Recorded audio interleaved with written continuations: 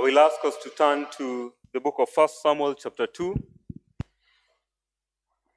1 Samuel chapter 2, from where the evening sermon will be coming from. And we will consider verse 1 to 11.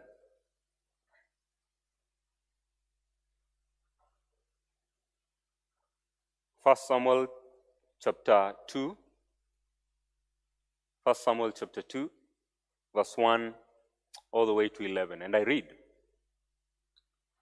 "And Hannah prayed and said, My heart exalts in the Lord. My horn is exalted in the Lord. My mouth derides my enemies, because I rejoice in your salvation. There is none holy like the Lord, for there is none besides you. There is no rock like our God. Talk no more so very proudly.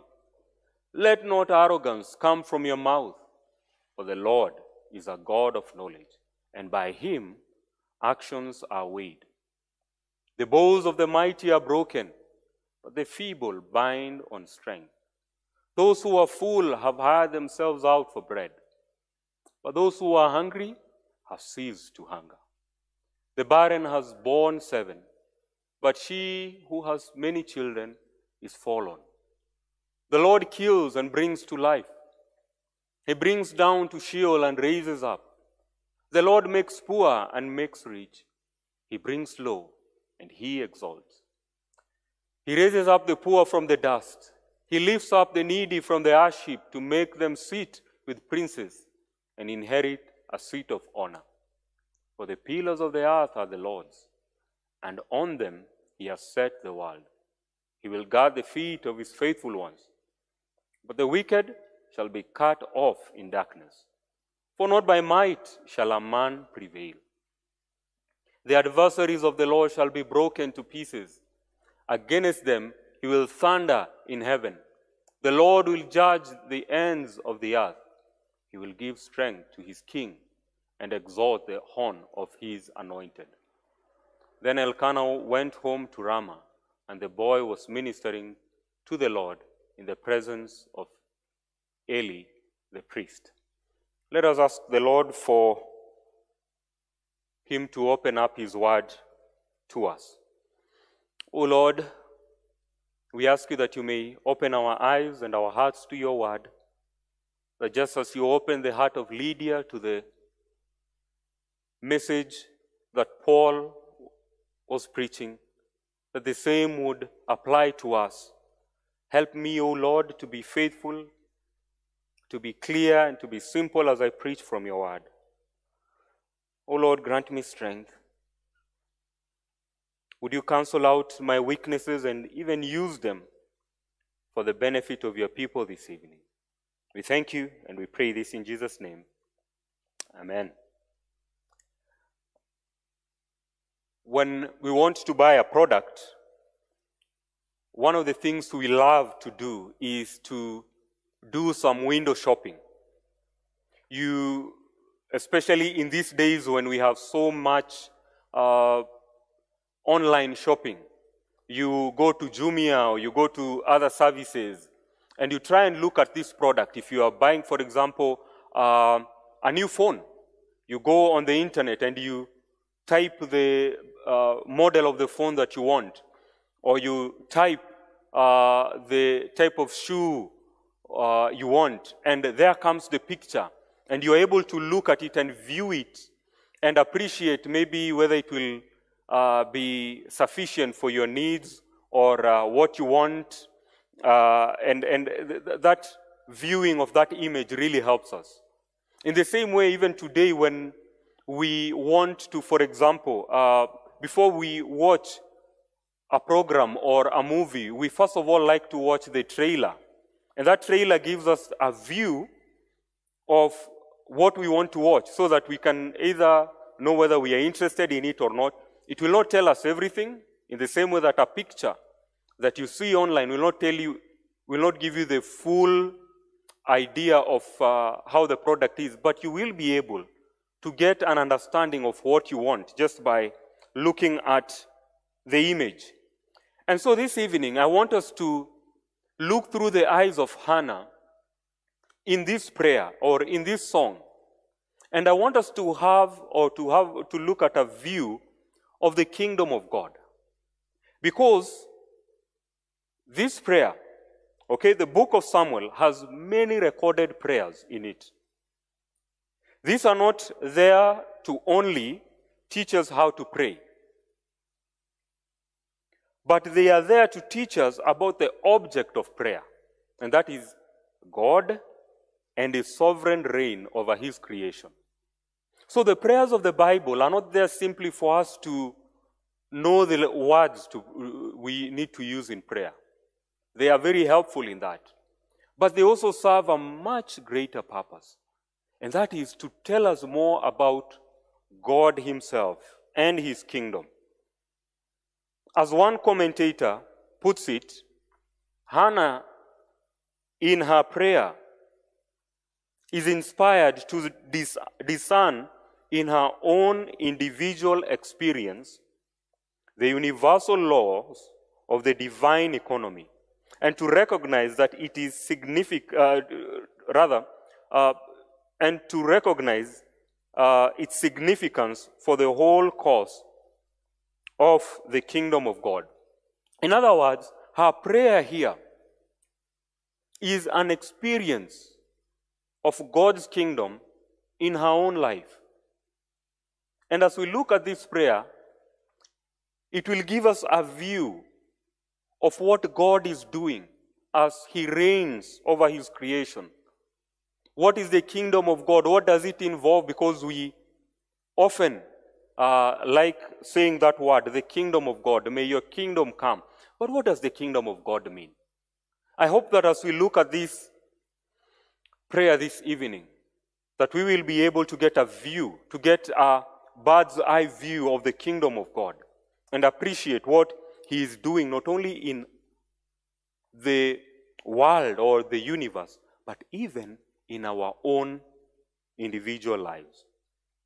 So I would like us to see, first of all, that the Lord, in His governance of creation, the Lord who reigns, the Lord saves His people. That as God rules this universe, He is a God who works out all things for the salvation of His elect.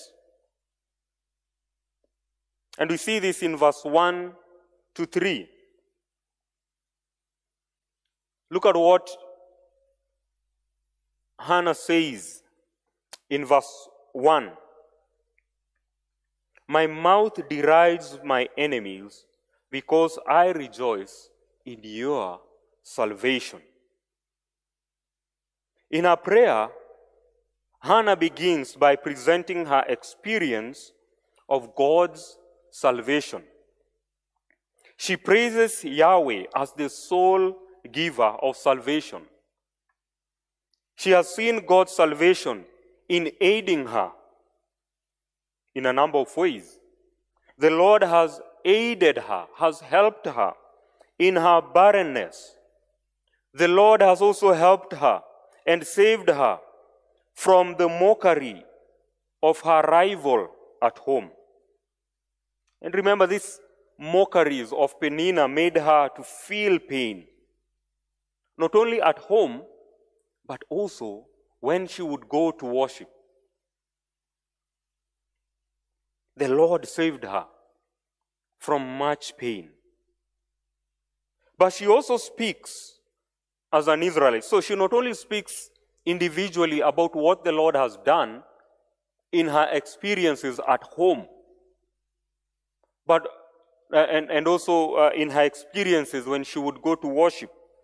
But the Lord has also saved her in the context of the nation of Israel. She's speaking here as an Israelite who has experienced the saving grace of God from the nations surrounding Israel, which have been attacking them. Again, remember that Hannah is living at what time? This is the times of the judges. And if you read throughout the book of the Judges, what you will notice is that there is always a cycle. That the people would turn away from God, and then what would happen? Then God would send neighboring nations to come and attack them and subdue them and enslave them. And then they would cry to the Lord, and the Lord would raise a savior for them. So she's also crying out. She's also rejoicing. She's also joyful of the fact that she has experienced, she has seen God's people being saved from the surrounding nations, the armies of the Canaanite nations being defeated.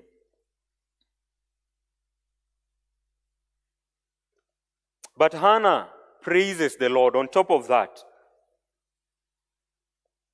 he praises the Lord not just by looking at what he has done, but who he is. And it is very important that we see that in her prayers. She points to who God is. Look at verse 2. There is none holy like the Lord. So, she's not just pointing to what she has seen the Lord do, but she's also looking at who this God is. Because God's actions and God's attributes are connected. Because God is holy, because God is faithful, he will therefore act on behalf of his people. He will keep his promise to deliver his people from their enemies. There is none besides you. There is no rock like our God. Look at verse 3. For the Lord is a God of knowledge. So she points to the attributes of God. And she especially points to his holiness and his omniscience. The fact that God is holy and the fact that God knows all. God's attribute of holiness makes him a sure rock of salvation. He is dependable. We can trust in him. We can hope in him. Why? The word holy in Hebrew is actually the word different or other. Holy doesn't just mean pure. It means that God is other. God is different. Other or different from what? Other or different from humans. Other and different from anything in creation. And that's why God cannot be compared to anything in creation. We cannot create an image to represent the Lord, God, Yahweh. He is other, he is holy. Whenever you hear that word, God is holy, remember that word. God is other, God is different. He is unlike anything in creation. And because of this, because God is not like anything in creation, because things in creation, when we lean on them, they move and they can fail us. We can build big buildings that are strong and firm, but wear and tear, the elements of nature, wind and floods and earthquakes can bring those things down. Human covenants can collapse. You can make covenants with people and they can change their mind just like that. But the Lord, he is holy. He never changes. He is the same yesterday, he is the same today, and forever. And that's why you and I can trust him. As you read the word of God, you can trust God because he is holy. His word is dependable. He does not change. He promises and he keeps his promises because he is different. He is other in power, in greatness, And thus we can trust him to the end. Dear saints, this is the reason why then we ought not to be anxious. The Lord is a God of salvation. The Lord is a God who keeps his promise. The Lord is holy, and he is able to do that which he has promised. He will keep us.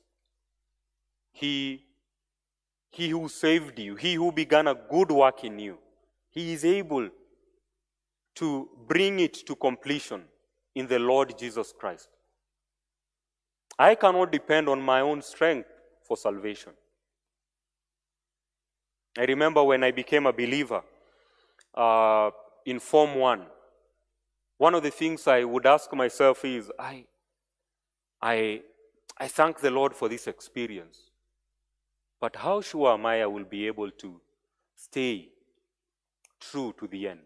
And I'm sure you've also asked yourself that question. Can we depend on our own selves?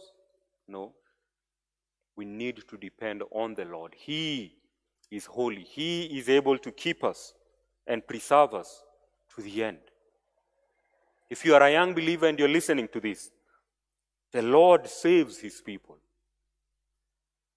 The Lord who has saved you will keep you, will watch over you to do what he has promised in his word. But the Lord is also omniscient, and this is what she speaks about in verse 3.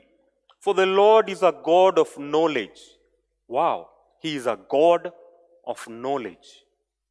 He is not only a God of salvation, he is not only the God who is holy, he is a God of knowledge. He is omniscient, knowing all, and nothing is hidden from him. And that's why we can again trust him for salvation. If God was not omniscient, if he did not know all things, it would be hard for us to trust him for salvation. Because a God who doesn't know what is around the corner, who doesn't know about our sins and our weaknesses and our mistakes that we even don't know about. You do not know about your own future. But the Lord knows. He's a God of knowledge. He sees beyond the corner. He can see the challenges that are ahead of you. He can see the obstacles that are ahead of you. That's another reason why we ought not to be anxious. Because this God knows. And it's not just knows in terms of he has seen it, but here knowledge speaks about God orchestrating and planning all things for our good. We can trust him. Hannah here can trust the Lord. The Lord knew her. The Lord knew her deepest pains. He knew her experiences. Sometimes we tend to think that God doesn't know what we are feeling. Your husband or your wife may not know the pains in your heart. Your parents may not know the pains in your heart. Sometimes we do not even know the things that are hidden in our hearts. And that's why sometimes we're even surprised by what comes out of us. And you wonder, wow, I didn't know I'm capable of that kind of sin. I didn't know I was capable of such anger and bitterness. But the Lord knows you much deeper than you even know yourself. And that's why we can trust him. We trust a doctor who knows a problem, right? You don't go to a doctor who guesses. When you go to his office and you give him your symptoms, he goes to dice. Can you imagine going to an office where a doctor will now cast a die and then throws it and then says, oops, well, the die says that you have asthma. Asthma it is. I'm giving you the medicine. You will probably not go there again. And if you hear someone is going there, you will tell them, that's a witch doctor. That's not a doctor. The Lord knows you. He knows your illnesses. He knows your spiritual issues. We can trust Him because of this. Our pains, our fears, our deepest needs are exposed to Him. The Lord knew the pains of Hannah, even when no word could be uttered out. You remember when Hannah went to pray in chapter 1? And out of deep anxiety, out of deep pain, she could not even speak out words. In verse 13, Hannah was speaking in her heart. Only her lips moved, and her voice was not heard. And the Lord knew her. This is the God that is calling us to trust in Him.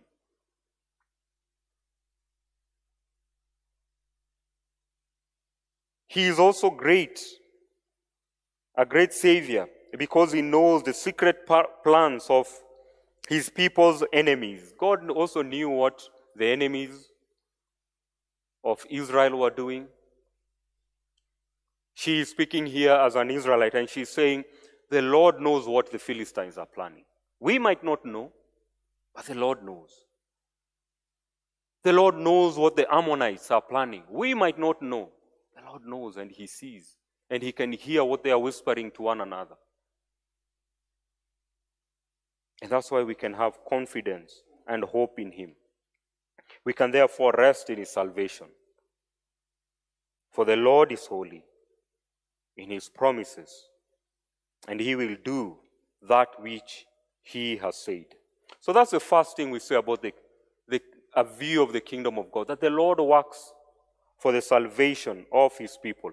But then secondly, I want us to see from verse 4 to verse 8 that the Lord governs creation. So the Lord not only saves, but He saves us, and He works out things for the good of His people through His governance of creation, through His works of providence, as the 1689 would put it.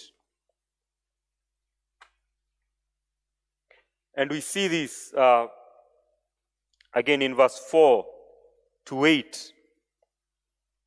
The bow of the mighty are broken, but feeble bind on strength. Verse 6, the Lord kills and brings to life. Verse 7, the Lord makes poor and makes rich. And look at the end of verse 8. For the pillars of the earth are the Lord's, and on them He set the world. The pillars of the earth are the Lord's. What holds up the earth is the Lord's. He ensures that the globe spins at the speed that it spins. He ensures that the winds blow at the speed that they blow. He ensures that the grasshopper leaps a certain distance. He ensures that kings are raised and kings are brought down. All these things are done by the Lord. Can you imagine? One of the things that amazes me, and at my own free time, one of the things I love watching is documentaries on space. You know, there are probably billions of planets out there. And the Lord decided to put humanity on earth.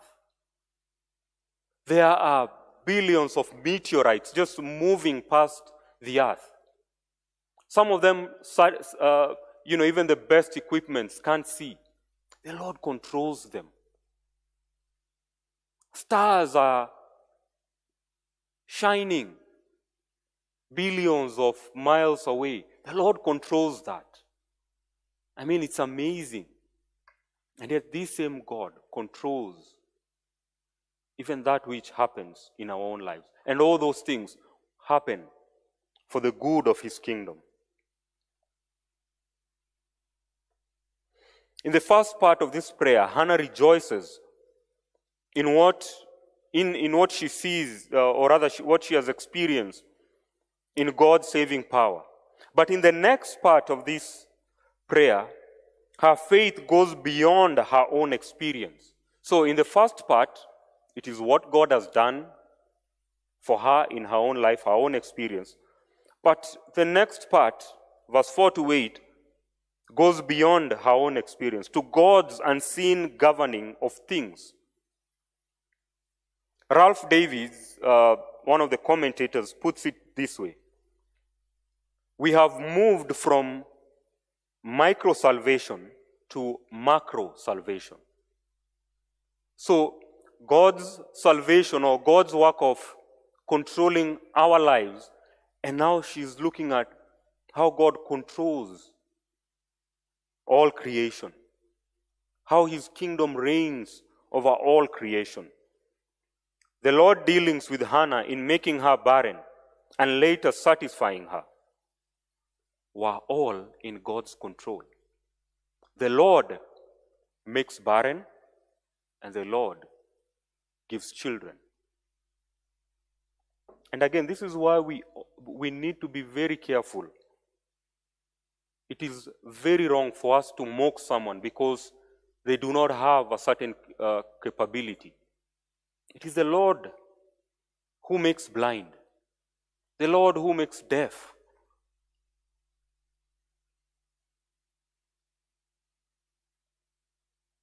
In this, in the Lord making her barren, and in the Lord satisfying her later, we see that Peninnah's sharp words are silenced.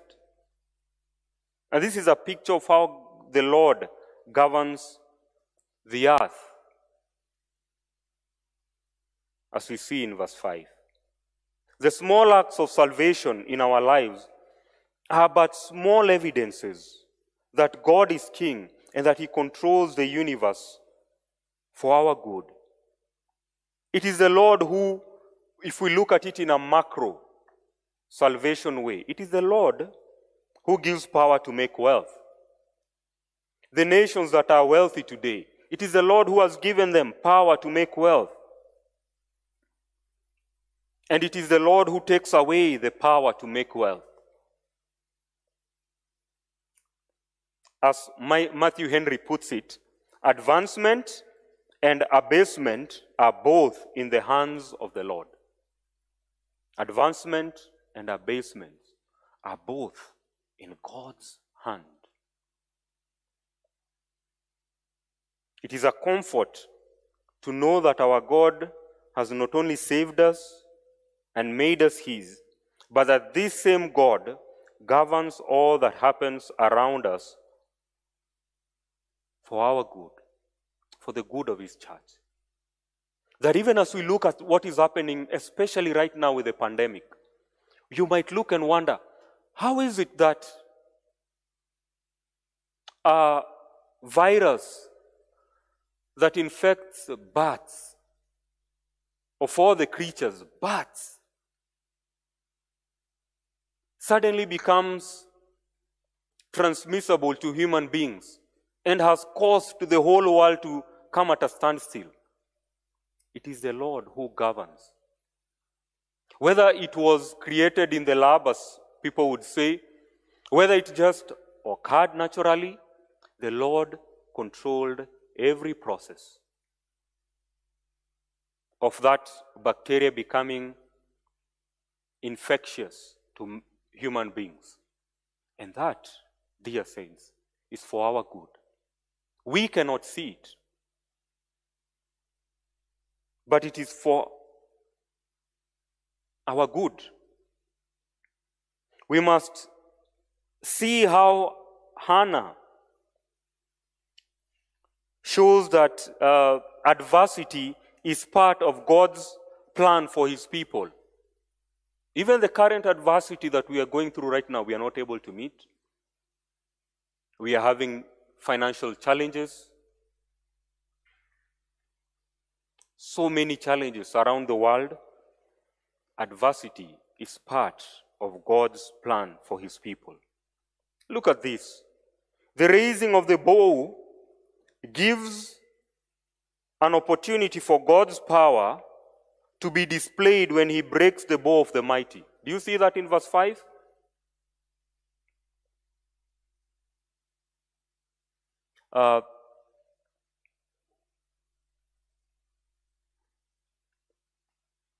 The bow of the mighty is broken. Sorry, verse 4.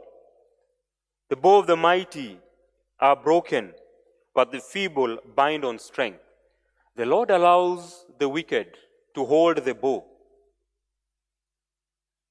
only for him to show his power to break it. It is in death that the Lord shows his power to raise the dead, as we see in verse 6. The Lord kills and the Lord brings to life. He brings death. He brings tragedy so that he shows that he is a God who raises the dead. He is a God who gives life. He is a God who gives restoration. It is from the needy, from need and poverty that the Lord reveals his power to grant wealth, strength, and satisfaction, as we see in verse 7. The Lord makes poor and makes rich. He brings low and he exalts. The Lord made Hannah barren so that he could show himself to be the God who is able to satisfy the barren woman. That the barren woman can be satisfied in the Lord. The Lord is denying us today whatever it would be that he is denying us, to show us that he is able to sustain us in spite of financial meltdown all around the world. That he has good for us even when pestilence surrounds us everywhere we look. The Lord orchestrates all life's events, whether great or small, good or bad, to achieve his good purpose for us. Have you ever thought what it would have been like if Peninnah wasn't in the picture? Can you imagine if chapter 1 of Samuel didn't have Peninnah or her mockings? Yes, we would rejoice, but the fact that Peninnah was there mocking Hannah, pushing Hannah, making her anxious, making her depressed and stressed, then it heightened the joy of God bringing deliverance to her. Peninnah's mockings brought earnest prayer, and it has made God's answer even sweeter. It's just the same way that in books and in movies, the stronger the enemy, the sweeter the victory, isn't it? Can you imagine reading a book, a fictional book about an enemy who is weak and is knocked down within one page of the book? It's not an interesting book. Or watching a movie where the enemy is such a weakling that within 10 minutes, first 10 minutes of the movie, he's been knocked out.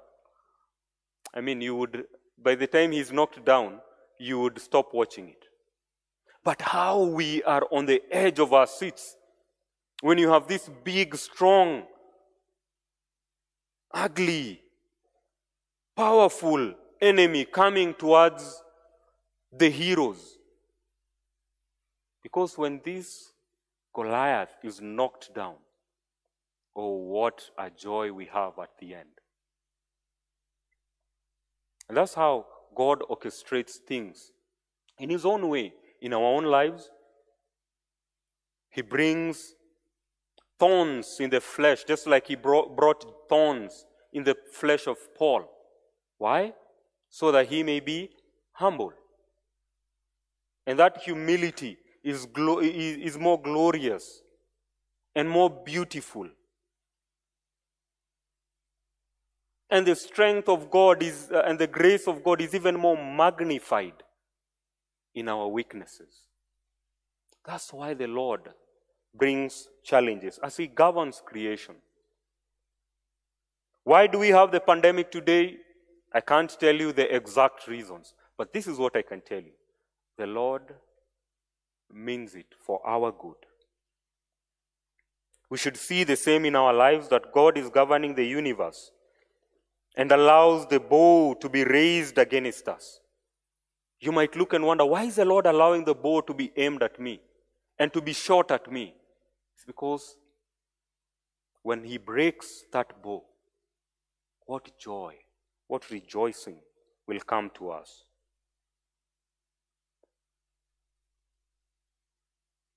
Whether it be mockings coming our way, poverty assailing us, all these things work out to accomplish a good purpose in our lives. And this reminds me of the words in Romans chapter 8, that all things, not some things, all things work out for the good of those who love God and are called according to his purpose. Even those things that are hard and painful, the Lord will break that bow. But then, finally, as we have seen, the Lord saves his people. The Lord governs creation. The Lord governs providence. We also see in verse 9 and 10 that the Lord will judge the wicked. As we look at God's view, as we have a glimpse of the kingdom of God, we see that God not only saves, God not only controls what's happening in our lives, but God will ultimately judge the wicked. We see this in verse 9 and 10. He will guard the feet of his faithful ones, but the wicked shall be cut off in darkness. For not by might shall a man prevail. The adversaries of the Lord shall be broken to pieces. Against them he will thunder in heaven. The Lord will judge the ends of the earth. He will give strength to his king and exalt the horn of his anointed. And again, as Hannah is praying this prayer and singing this song, she is first of all looking at her own self. She is looking at her own life. That the Lord has brought judgment. And the Lord will bring judgment to the wicked, even in her own home. Because Peninnah, who used to mock her, has now been disgraced. The disgracing of Peninnah and the vindication of Hannah is a model-size demonstration of what God will do at the end of age. That the wicked will be eternally ashamed. Just as Peninnah was ashamed, that was just a small glimpse of what will happen to the wicked. And just as Hannah was vindicated, that's how the righteous will be vindicated as the Lord judges the wicked. Her personal experience is a sneak peek of what God plans. It is not enough that Hannah was rewarded by the Lord. It is not enough that Hannah was given a child. But her reward is completed and is made full by the judgment of the wicked who mock and taunt her. The culmination of God's ark of salvation is the judgment of the wicked. We see that the Lord rewards the righteous by guarding them, but the wicked are cast off into darkness. We see that in verse 9. So the Lord guides. It's not enough that the Lord guides the righteous, but the Lord guides the righteous and he will cast, or the wicked will be cast or left to go into darkness. The faithful depend on God's leading and God's governance of their lives, while the wicked depend on their own might. The wicked depend on their own strength. They look at what they have by their own power, and they rejoice in that. But the righteous depend on God, and they look to God. And again, Hannah is saying, I didn't have the strength to have children. My rival had the strength to have children, and many of them. And she's boasting in that.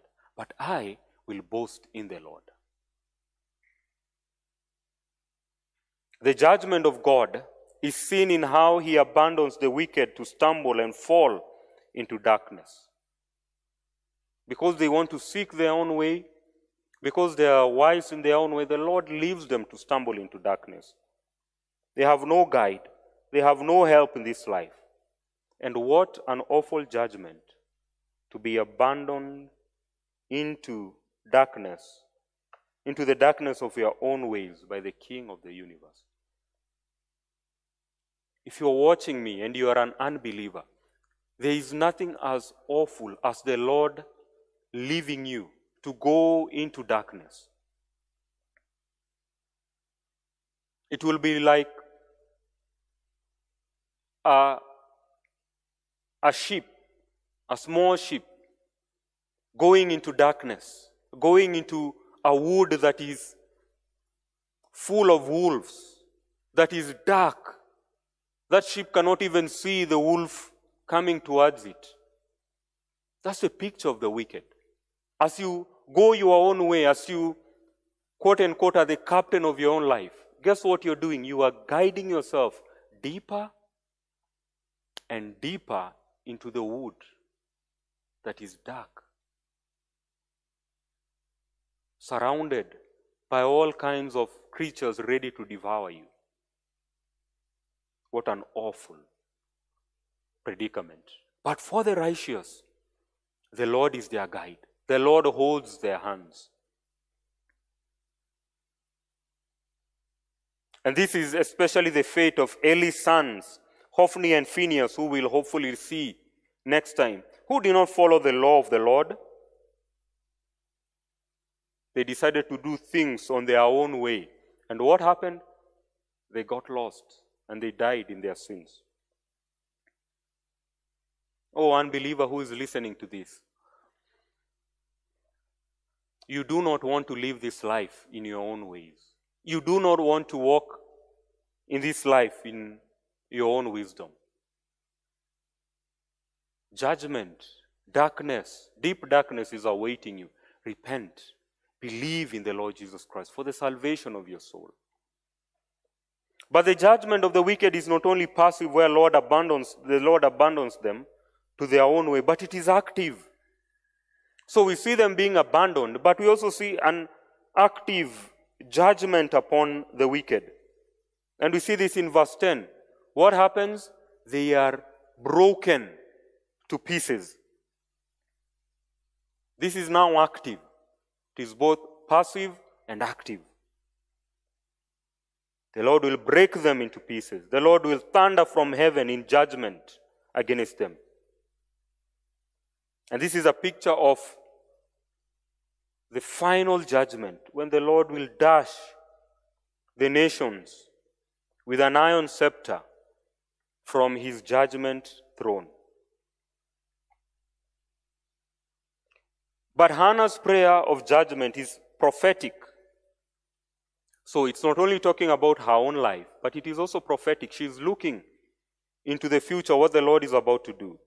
It is prophetic, and it will be partially be fulfilled in the king soon to be anointed by her son as the deliverer of Israel. The Lord is about to raise up a king who will be anointed by Samuel, Hannah's own son. The Lord will raise King David who will bring judgment on the enemy nations surrounding Israel. And that's why you see the victories of David being listed after he becomes king. Why? That is God's judgment on the wicked.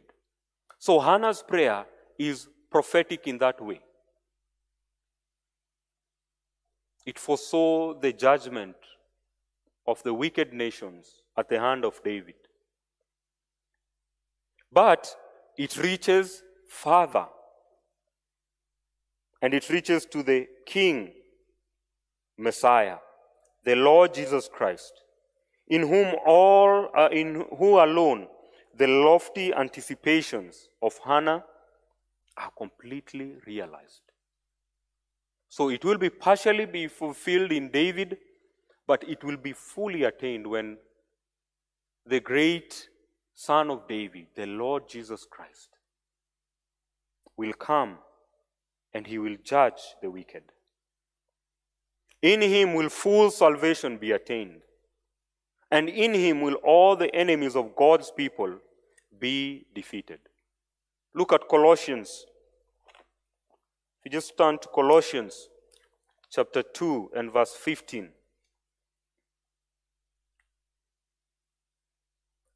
Speaking about Christ, look at what the Bible says. He, okay, let me just read from verse 14. By cancelling the record of debt that stood against us with its legal demands. So Christ will cancel the legal demands of the law and therefore save us.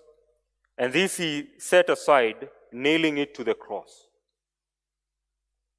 But look at verse 15. He disarmed rulers and authorities and put them to what? Open shame by triumphing over them in him. Just as Penina's words were shaming Hannah, the Lord is about to do a greater thing in Christ. He has done a greater thing in Christ. He has ashamed.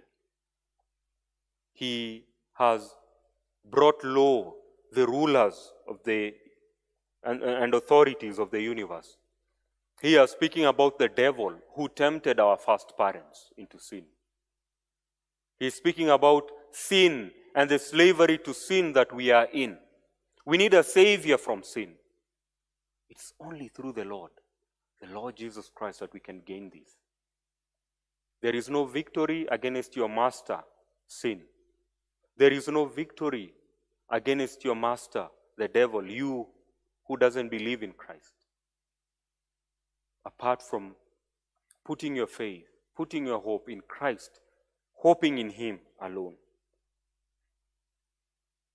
For us as believers, that's something to rejoice in. That the enemies of God's people will be destroyed, whether they be spiritual enemies or human enemies. If we look around the world right now and we see how the church is being persecuted in China, what hope do we have? What hope do we have in this world when we see the injustice happening all around us? The only hope we have and the consolation that we have is that these rulers will be judged. They will be ashamed on that day when the Lord appears. Though right now they appear to win, their judgment is here. If you look at the book of Revelation, it speaks beautifully. Again, that's a book that gives us a view of God's kingdom, how God has been governing things throughout time for the good of his kingdom. And look at the climax of every passage or every moment in history. What is the climax? Judgment. When Babylon the Great is judged, when the beasts and its prophets are judged, when the devil is judged. Notice that, by the way, when you read the book of Revelation. That's always the climax. Judgment, judgment, judgment. And then the salvation of the saints.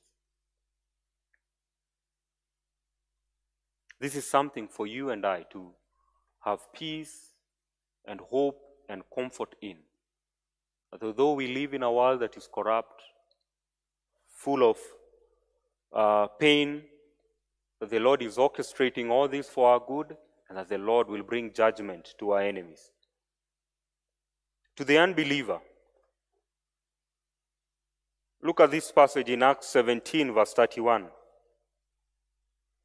We are told that he has fixed a day on which he will judge the world in righteousness by a man whom he has appointed. And of this he has given assurance to all by raising him from the dead. Will Jesus Christ be your judge, or will he be your Savior? The Lord, right now, through his word, calls you to repent and put your hope in him.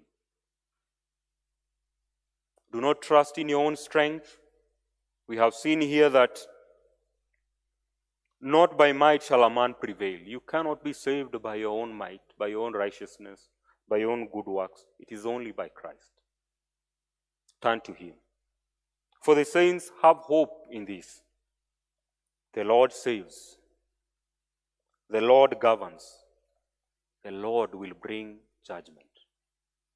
What great hope we have.